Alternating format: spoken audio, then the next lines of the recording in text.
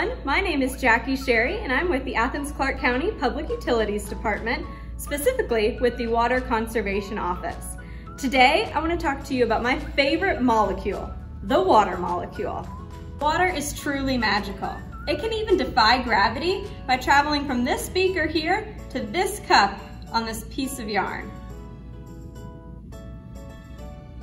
Today, we're going to learn just how water can move along this yarn from the beaker to the cup.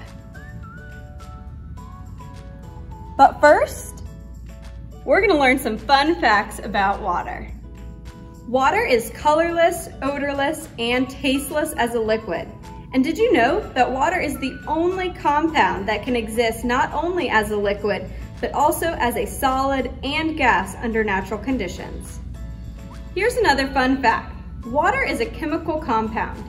Each water molecule, or H2O, consists of 2 hydrogen atoms bonded with 1 oxygen atom. The nature of water molecules causes it to be attracted to other water molecules as well as molecules of other substances. For example, have you ever noticed how water drops form on top of a car after it rains? The water almost beads up on the car. It does that because of the various water properties known as cohesion, adhesion, and surface tension. Cohesion is the attraction of water molecules to each other. Water molecules are attracted or stick to each other, like the raindrops beating up on the surface of the car. Adhesion is the attraction of water molecules to other materials, like water attaching to the car or water absorbing into soil. Surface tension is the attraction of water molecules at the surface of liquid. This causes the water surface to behave as though there is a thinly stretched membrane across it. Think of surface tension like an invisible layer of skin over the water. Now let's put these properties to the test with some activities. For our first activity, you're going to need a cup of water, a pipette or eyedropper, and a penny. And we're going to see how many drops of water we can get to stick to the surface of the penny. First, we're going to fill the eyedropper with water. Then, slowly add drops of water to the surface of the penny. As you can see, the water molecules are sticking together and forming a bubble on top of the penny. This is showing cohesion because the water molecules are attracted to each other. It is also showing adhesion because the water molecules are sticking to the penny's surface.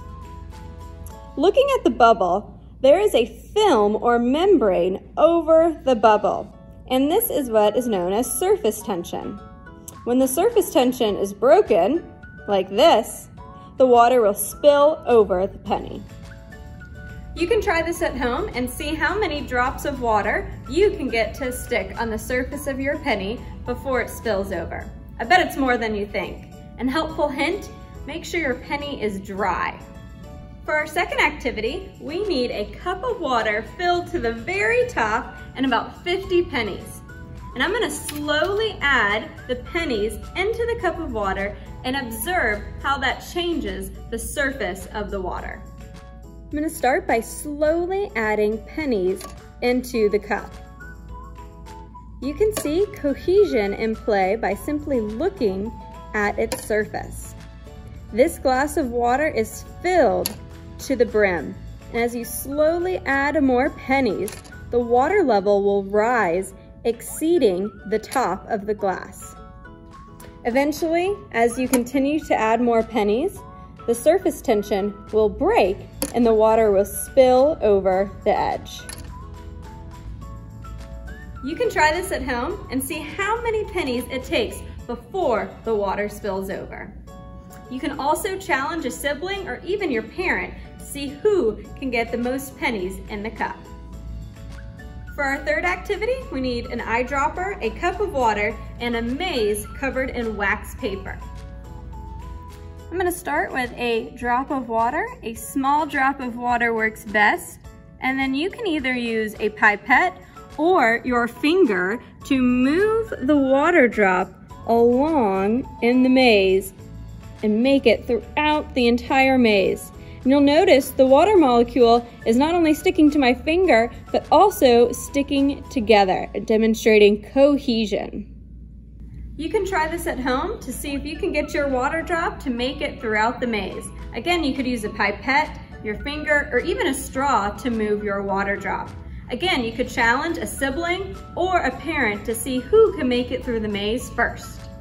For our last activity, we need a cup of water, some paper clips, and a fork. And we're going to see how many paper clips we can get to float on the surface of the water. Place the paper clip on top of the fork and then slowly try to get it to float on the top of the water. The high surface tension means that the paper clip can float on the water.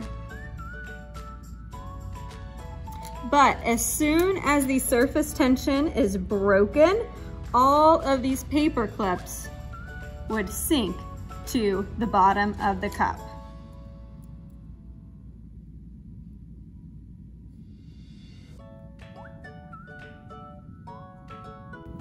You can try this at home and see how many paper clips you can get to float on the surface of the water. Again, you can challenge a sibling, a friend, or your parent to see who can get the most paper clips on top of the water. These are some of the activities you can do at home that demonstrate cohesion, adhesion, and surface tension. You can visit thinkatthesink.com under our virtual education section to find a worksheet that will help you follow along with these activities and track your numbers. I hope you all agree that water is truly magical. It's a precious resource that we need to conserve. Now is the time to start thinking about your water use and use water wisely, because if you don't, it could be gone. Thank you so much for watching, and please visit thinkatthesink.com for more water conservation tips, videos, and interactive activities.